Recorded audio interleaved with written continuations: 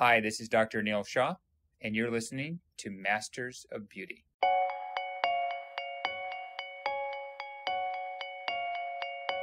My guest today is Dr. Stephen Park. Dr. Stephen Park is a world-famous otolaryngologist who does things a little bit differently. Rather than using conventional medications and therapies, he's discovered ways for patients to improve their symptoms naturally and avoiding medications. We're going to dive deep in this episode and find out why so many of us have deviated septums and ways that we can sleep better, both with and without surgery.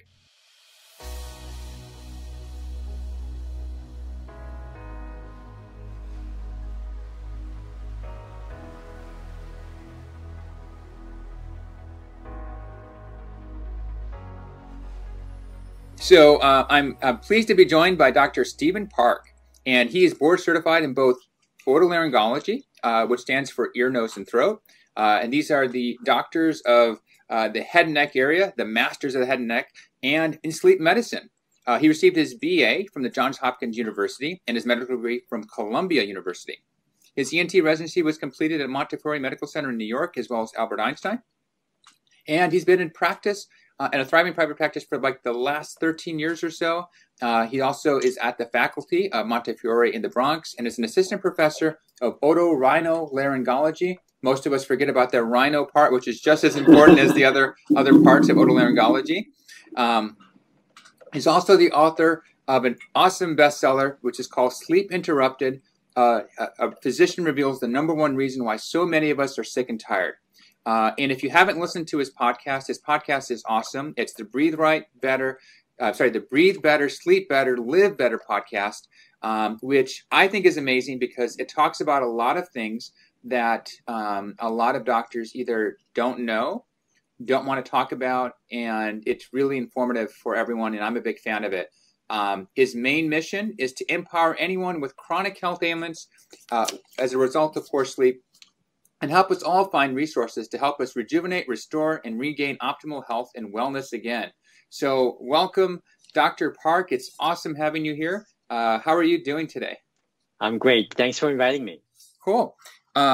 So the first question we're going to start off with is your background and how you became interested in facial beauty and how that relates to optimal breathing and sleep.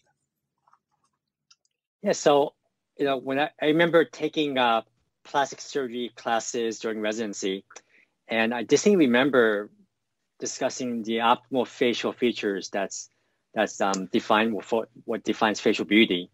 And I remember all the landmarks they give for women and men, and I do remember hearing that the jaws are a very prominent feature what determines what a beautiful face looks like.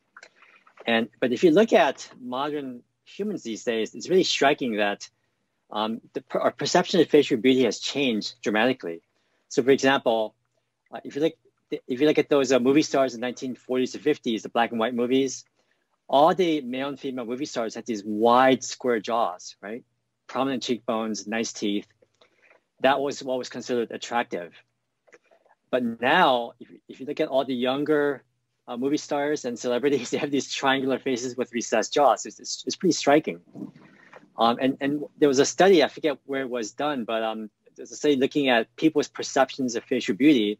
And now, because everyone's faces are smaller, these same people are preferring people with smaller, more narrow faces. So you think there's a selection element going on as far as reproductive? Yeah. But it's interesting, and I think that we definitely get a variety in our practice alone of talking about patients who sometimes want that V-shaped look, which is definitely popular, especially in Asia. They kind of coined that term V-line surgery for creating that narrower look and going from there.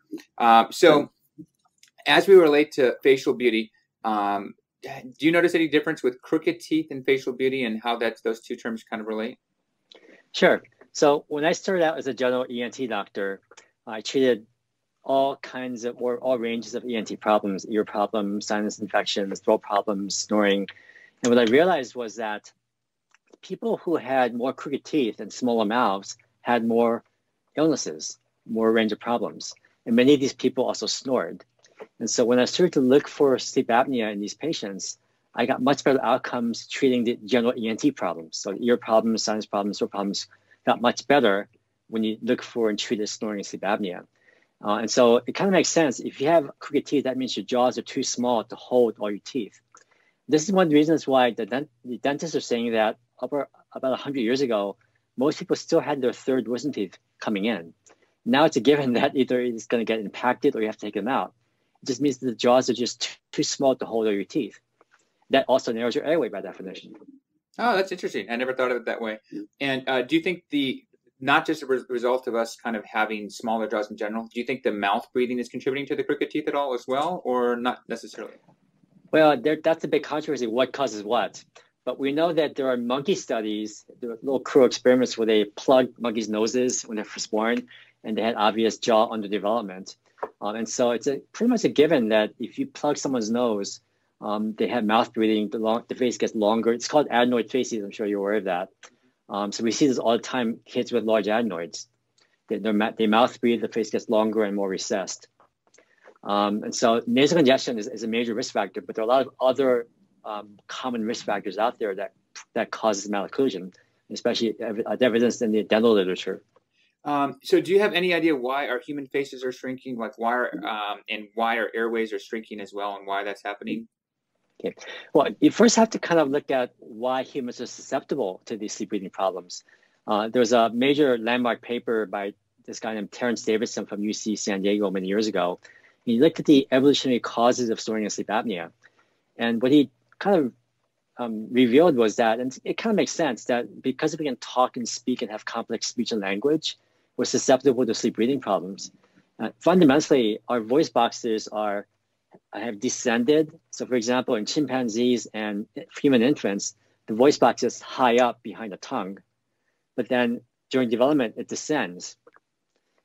So initially, the epiglottis and the soft palate overlap like this. So that's why infants can breathe and suckle at the same time. But around 4 to 6 months, it starts to separate away. And the voice box descends underneath the tongue. And the tongue kind of takes up that space. So only humans have a true oropharynx, which is that space between the palate and the voice box.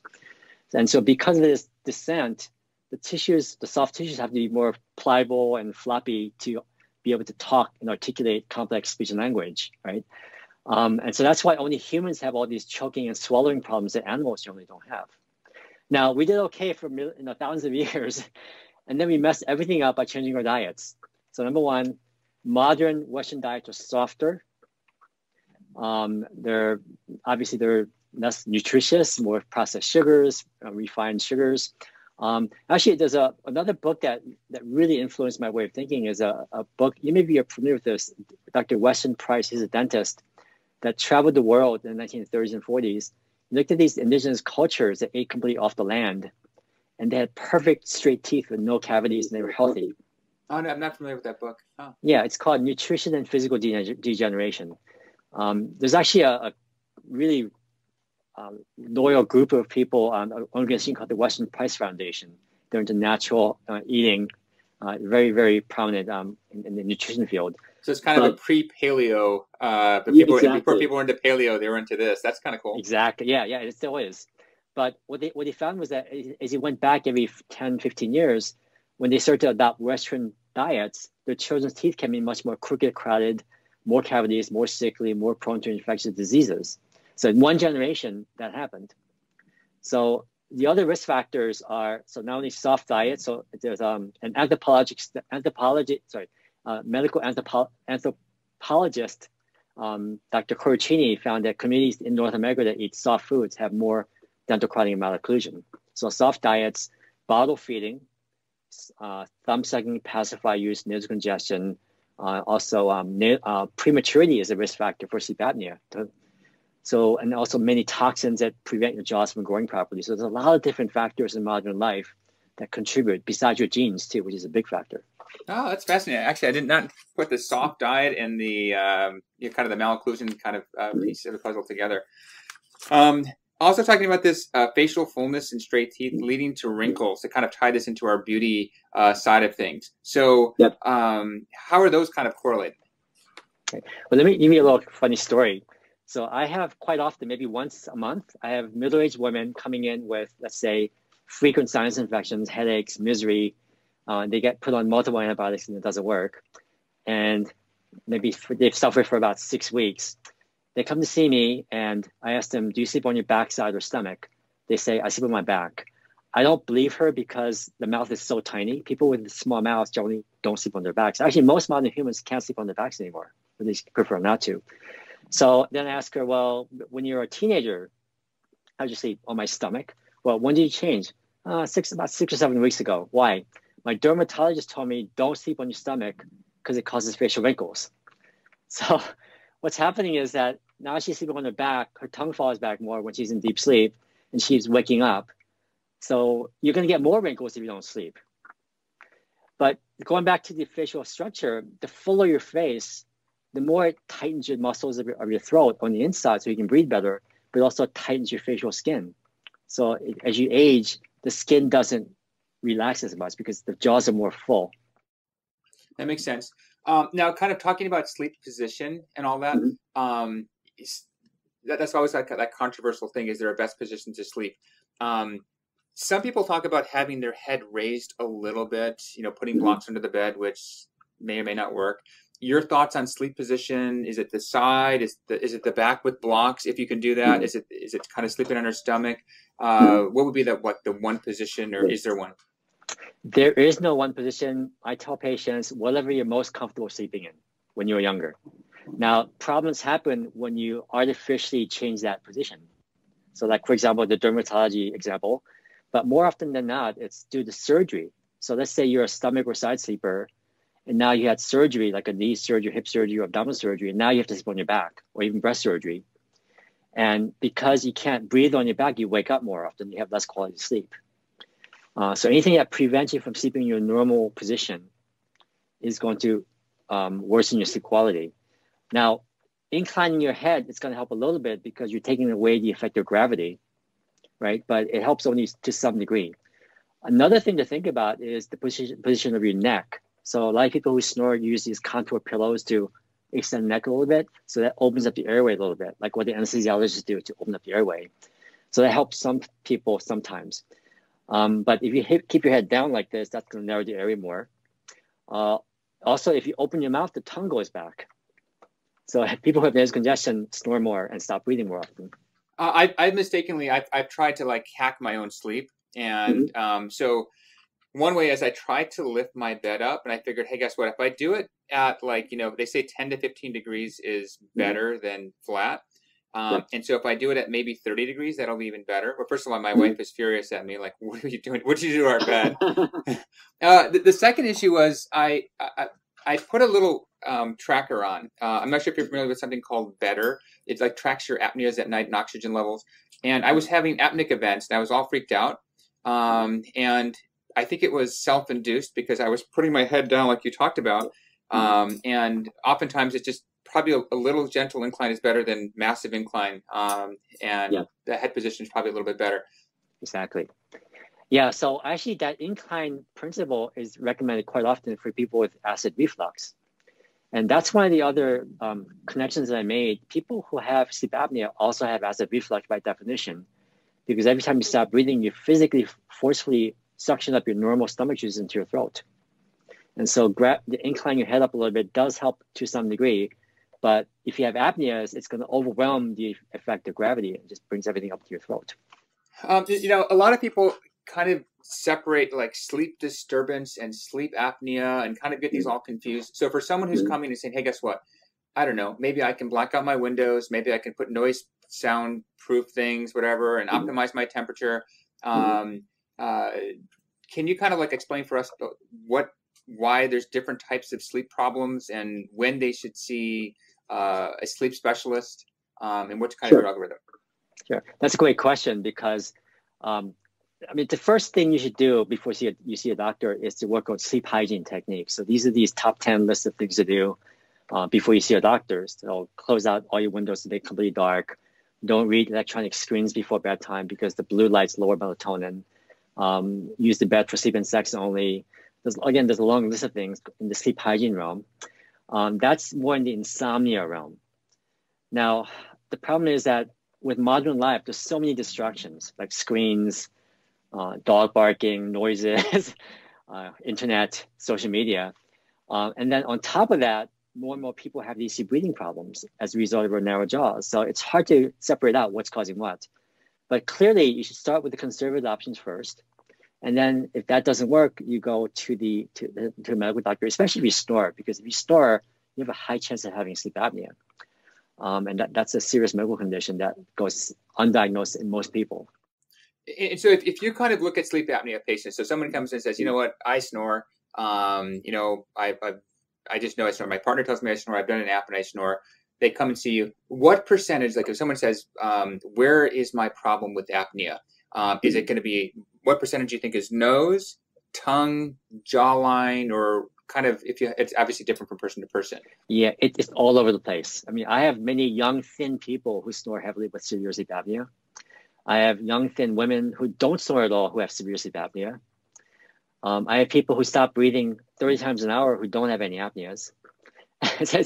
So it's not just being overweight that causes apneas or causes you to snore to have sleep apnea. It's a physical jaw structure problem. So most of my patients that I see don't really have severe apnea. What happens is they stop breathing a lot, but the threshold isn't long enough to be called apnea, so they keep waking up.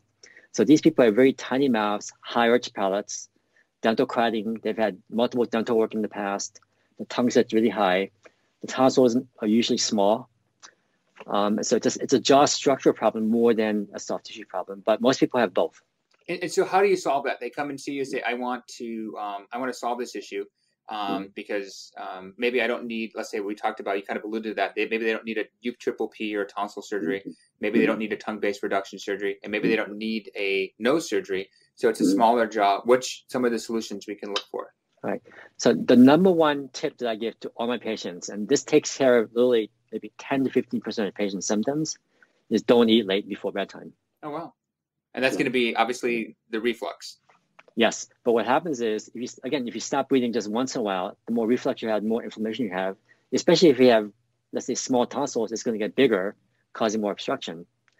So that actually, on top of that, in addition to not eating late, the other important thing is improving nasal breathing, because the more stuffy your nose is, the more of a vacuum effect you create downstream and causing more obstructions, causing more reflux.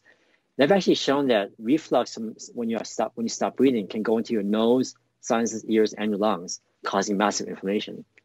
So those two things, if you start with that takes care of about a quarter of all my ENT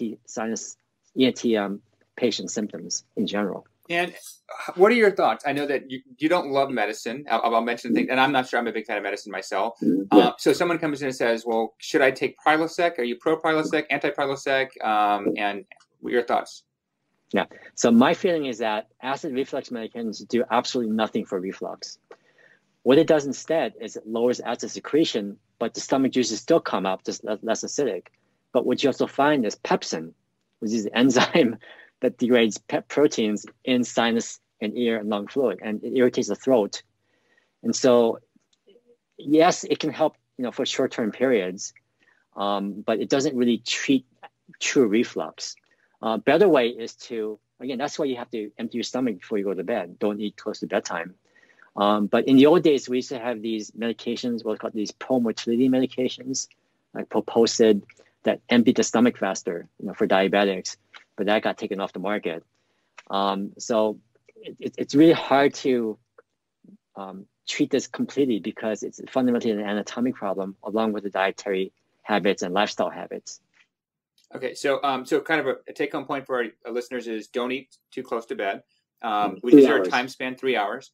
And then are you a fan of a little bit of bed elevation for that purpose, or you think it's dependent on the patient? I think that depends more if you have to sleep on your back. Let's say you have a shoulder injury or something. If most people will tell you, I can only sleep on my side of the stomach. That's it. So that's your position. But inclining your bed, there's nothing wrong with experimenting. And some people do find that's helpful, especially for reflux symptoms. But again, reflux and apnea all go together. You're taking away the effect of gravity. Okay, we're going to dive into the nose now, because that's another part, I think a big part of that. And I think especially with breathing. Okay, so someone comes in, they have a stuffy nose. Your thoughts on nasal steroids or antihistamine spray or histamine pills? first of all, is the first line, whether they have allergies or not. And right. So before we talk about medications, if they have allergies, then you have to control the environment. So a lot of people have pets at home, dust issues, various, and also environmental allergies and seasonal allergies. So you have to control that from a conservative standpoint, HEPA filter, showering before you go to bed, that kind of stuff. But let's say that you've tried all that and that you're still stuffy, you have allergy symptoms. At that point, I try not to give medications, but honestly, every medication, almost 90% of all the medications that we give in our field, I'm sure your field too, has detrimental effects on sleep, directly or indirectly. So for example, the high blood pressure medications, because it relaxes your blood vessels, it also relaxes your blood vessels in your nose, causing more congestion. That's a major side effect of high blood pressure medications. By also lowering your sympathetic tone, it also lowers the pathway of melatonin production in your brain. The melatonin is the pathway goes from the eyes to the thalamus down to the superior cervical ganglion in your brainstem, goes back up to the pineal gland. So if you lower sympathetic tone, you're lowering melatonin.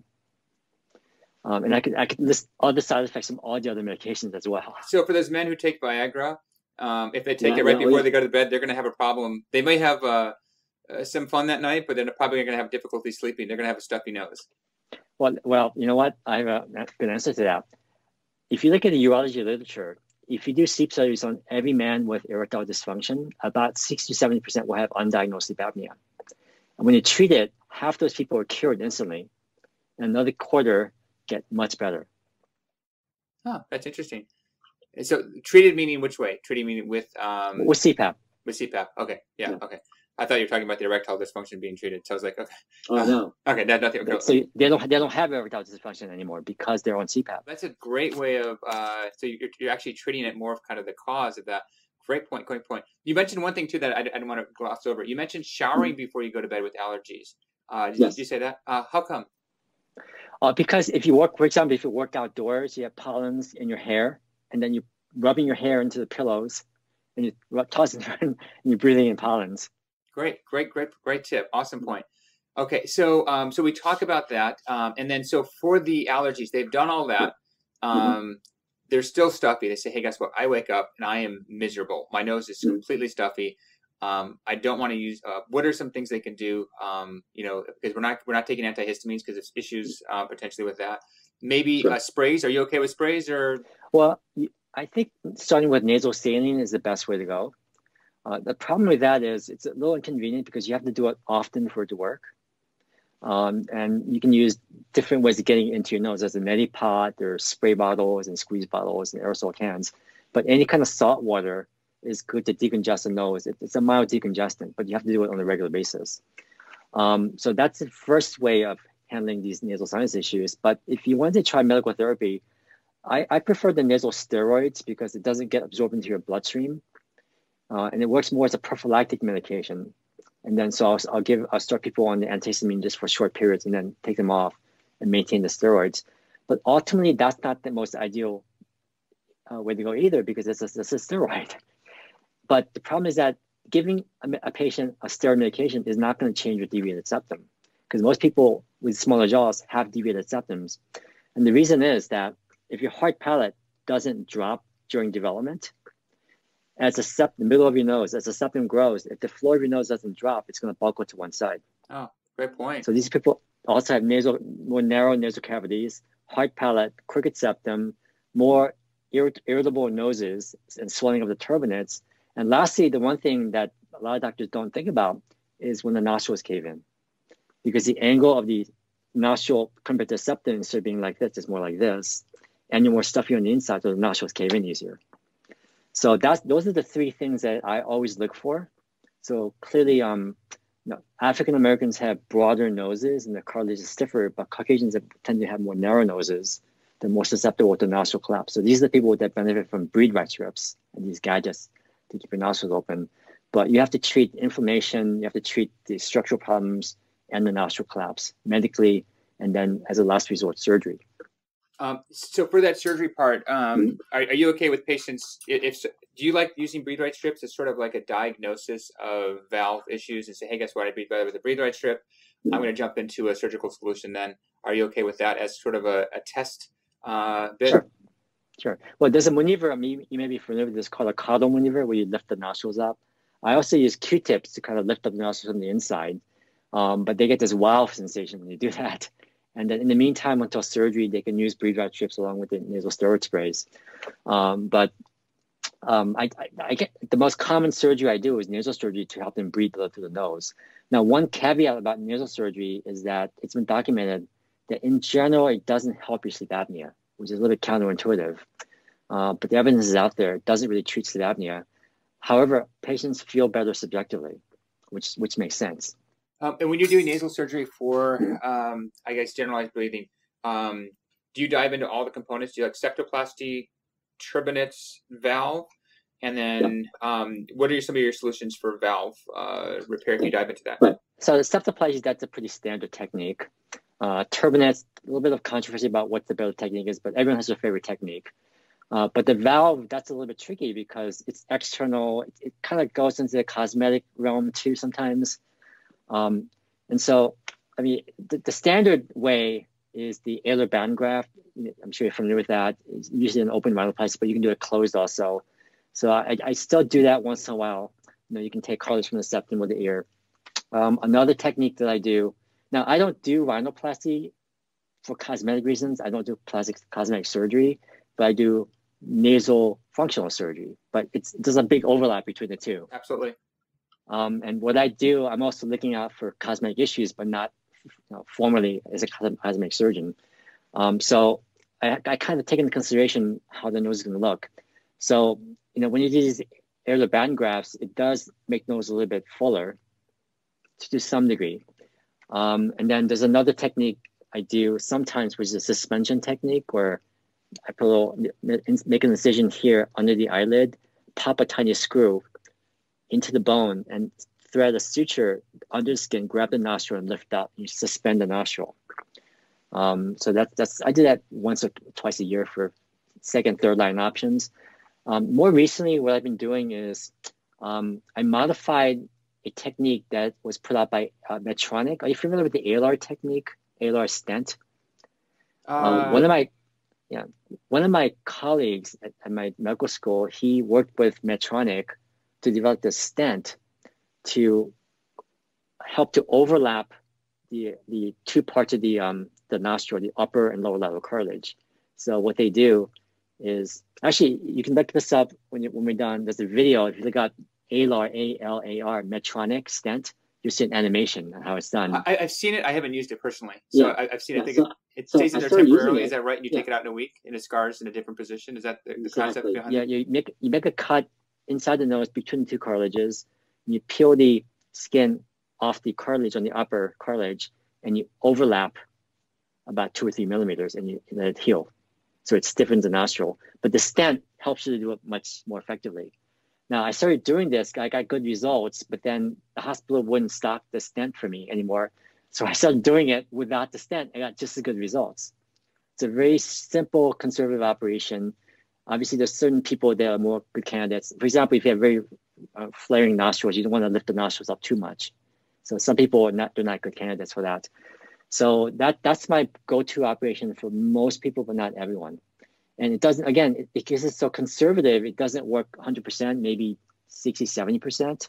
But when you do it along with the septum and the turbinates, overall you get pretty good results. Yeah, I would agree with that. And usually there's lots of different techniques with the nose, and if you find that constellation of techniques that all go together for each person.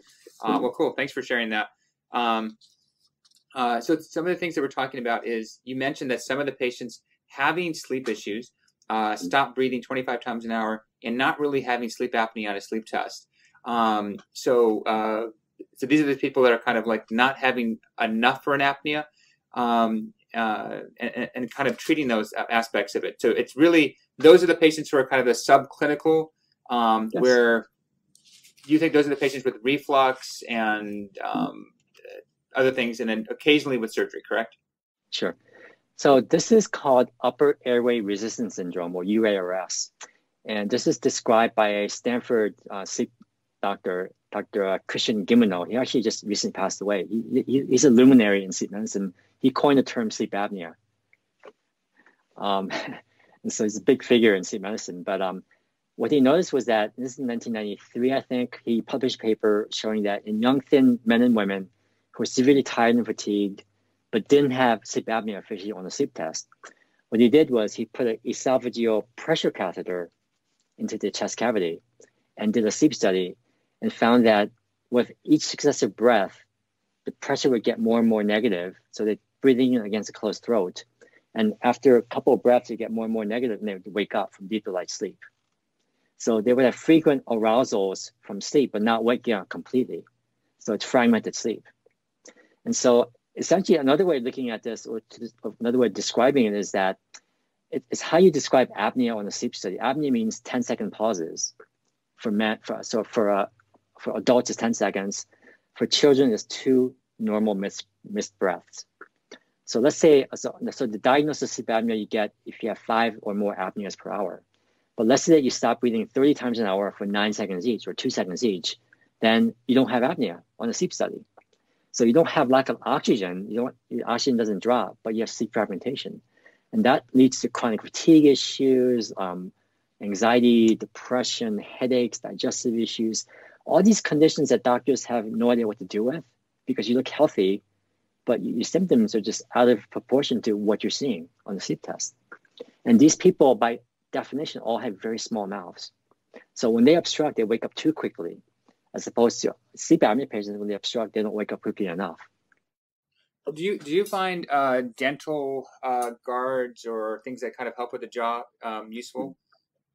Yeah, so if used in proper ways, now the American Academy of Sleep Medicine's 2 standard recommendations for mild snoring and moderate sleep apnea is either CPAP or a mandibular advancement guard. These are these custom-made guards that move the lower jaw forward. And there are these over-the-counter options that are very low-tech, bulky options, and they don't work that well, but sometimes they work. But anything that moves the jaw forward will pull the tongue forward and tighten the soft palate. And so there are dentists that do this, that they're very good at doing this. But not everyone's a very good candidate because, first of all, if your nose is stuffy, you won't be able to tolerate CPAP or the mouth guard. So they've shown in studies that if you optimize nasal breathing, you can tolerate dental appliances and CPAP much better. So that's why I'm so adamant about optimizing nasal breathing to get them prepared for these other options, these non-surgical options that come later. So these over-the-counter options that you see a lot, they can be helpful sometimes in some people. So I'm not saying it's worthless, but you're not going to get the same degree of effectiveness as you want to a formal device. Now, you mentioned earlier in the podcast about dermatologists having people not lay on their face for wrinkles. Mm-hmm. Are there any other ways that doctors can worsen your airway? Yeah, so this is a huge revelation for me. And I'm guilty of doing this myself. For example, early in my career, a standard way of doing septoplasty, and you probably know, is to use nasal packs or splints, right? And then patients would complain, they'd be miserable having those packs in. And when I went to the literature, I saw that by putting nasal packs in your nose, you create apneas. So they took healthy college students, put in packs for 3 days, did sleep studies, their apneas went up. So that's a good reason why they're miserable. So early in my career, I stopped using packs or splints completely. So that's one way you can aggravate sleep breathing problems by using nasal packing, right? But then, for example, I mentioned this before, if you do any kind of surgery that prevents you from sleeping on your side or stomach, that's going to make sleep worse. Now, dentists also, sometimes what they do is, in the process of doing standard orthodontics, they take out 4 bicuspids. Now, some people, in addition to the 4 bicuspids, they have to take the molars out, the 4 wisdom teeth. So now they have a small mouth to begin with. You take out 8 teeth total. Those people are in trouble. Oh, wow. Yeah. Or in another dental realm, let's say you have a mismatch of your bite. So let's say your lower jaw is more protuberant than the upper jaw. And so the ideal way is to pull your upper jaw forward but the more standard way is to push your lower jaw back. So anything that retracts your jaws back is going to narrow your airway more. Cool. Yeah. What else? Oh, this is another thing that I'm sure you see sometimes. When you do a standard rhinoplasty, let's say you want to narrow the tip. And we saw this quite often, like in the 1950s, Dr. Goldman in New York City. Very aggressive rhinoplasty. Yeah, we know his name. Very aggressive. Really pointy upturned noses.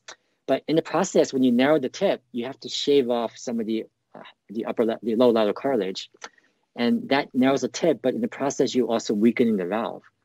That's why you have to think about these things when you're doing any kind of nasal surgery, is to prevent that collapse that's going to happen later on. So I think that's a concept that most plastic surgeons are aware of these days.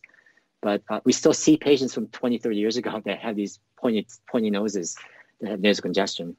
Yeah, I was in New York for a little bit, and they're all over the place. And a lot of these ladies who are in their 70s and 80s have these really, really small noses that I'm not sure they're breathing from their nose at all. Well, amazing stuff. I think, is there a takeaway point that we can kind of let everyone know about kind of sleep that you can share us with? Sure.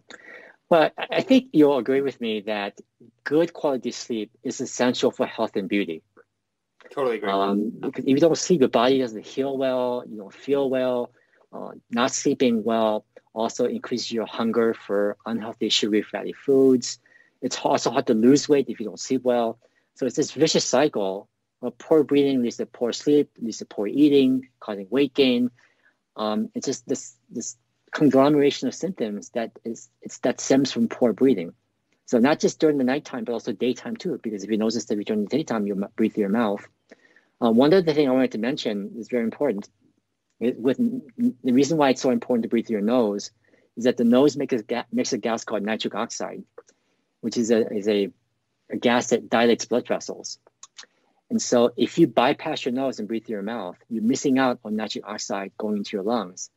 And having nitric oxide in your lungs increases oxygen uptake by 10 to 20%. Oh, wow. So if you breathe through your mouth, you can breathe a little bit more faster, more shallow, and you start to hyperventilate, your carbon dioxide goes down, you get more anxious and tired. So that's why these deep breathing techniques through the nose are very valuable. And it's interesting in like in ancient Indian medicine, Ayurvedic medicine, they always talk about patients being more anxious who breathe through their mouth versus yoga breathing kind of has that kind of calming effect and works more on that parasympathetic chain. So it's cool to kind of get that scientific backing behind that. Exactly. Yeah. And in Ayurvedic medicine, it was well known thousands of years ago. But now we're just kind of realizing that there's a scientific basis behind it. So amazing. Well, all amazing points. Actually, I learned a lot from just talking to you, and great stuff. And so I want everyone to kind of follow you on your podcast, which we talked about. And we're going to put that up, as well as your website, which is Dr.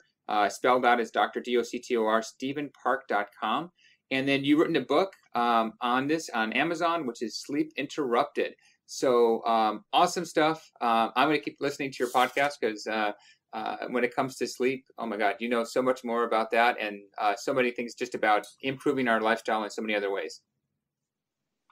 Thank you so much for having me on the show. Awesome. Cool. Thank you so much. Okay.